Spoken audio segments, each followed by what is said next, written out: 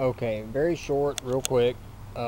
Another method of penetrating the IBC totes without using Uniseals. Uniseals are expensive. Sometimes they're hard to find. You have to get a mail order, pay shipping, etc., etc. So I try to find ways around it. Everybody should know by now how I use the 1-inch male and female fittings with a number 18 O-ring to make my 1-inch penetrations. And I like to use the 1-inch electrical conduit because the gray PVC is still Schedule 40 if you need pressurized, but it's also UV resistant, unlike the white PVC, which is not UV resistant. But the gray PVC, you don't have to paint. It's already UV resistant. It stands up a lot longer under sun than the white does. Okay, back to the penetration. All right, what I have here is a 2 3/8 hole. I cut it using my Dremel tool with a circle cutter. You can get a hole saw, whatever method you use for making a fairly clean, nice hole. Okay, 2-inch male fitting for the 2-inch PVC,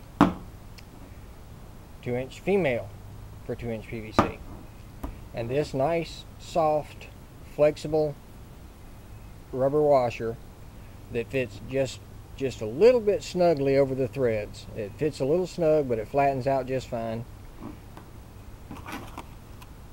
Flush valve seal, available in the plumbing department. Not going to show the manufacturer of this particular brand, but it's just your standard flush valve seal.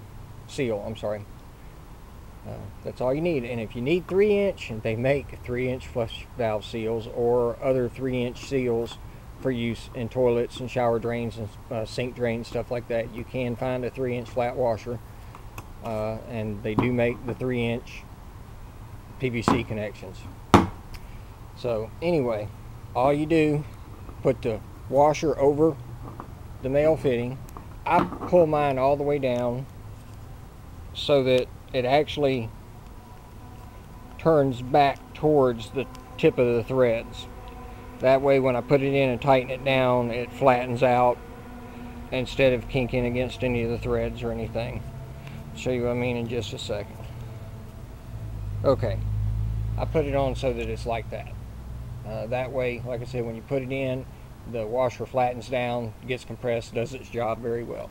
So you just stick it through. I always put this on the male side, stick it through. I put the female on the inside. Doesn't matter if the female's not sealed perfectly because your seal is out here. And that's all it takes. And if you want to see what one looks like when it's finished, there's the 1-inch with the number 18 O-ring. And there is the 2-inch with the flush valve seal. And that's going to be the overflow for this IBC. And the one I'm doing in the back right now is going to be the solids lift overflow that's going to feed the beds. That's just an overflow going back to the sump in case the water level in the tank gets a little bit too high. And there you go, an alternative to Uniseals. Very easy, very inexpensive. These fittings are about $1 a piece at Lowe's or Home Depot. This washer was $1.78 at Lowe's. So for $3.78 plus tax, an alternative to a Uniseal that works just great.